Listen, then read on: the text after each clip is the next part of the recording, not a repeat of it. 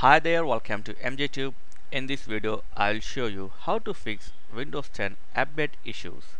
Like if you are facing any update issues, like there were some problem installing update, error code this one or any other code.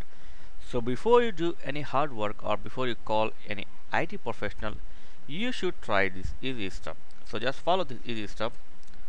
First, you need to open your this PC. So open this PC here. Open the C drive, local disk, open the Windows, and in the Windows search for software distribution.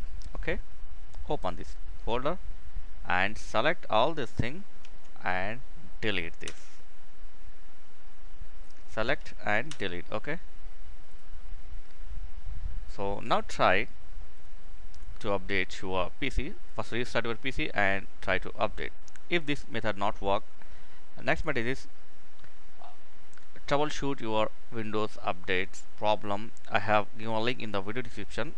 This is the online troubleshoot tool from the Windows, so you should try this second method. Okay, so I have given the video description link to watch this video. And the third method is go to start, here type system configuration. Okay, open the system configuration. Here in the journal tab, let me zoom in. Okay, uncheck this load startup items, then apply OK, and now move to services. In the services, check on hide all Microsoft services.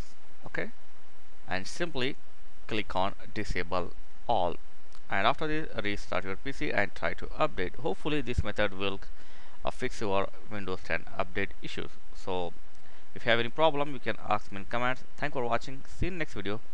Please like, share and subscribe. Thank you very much.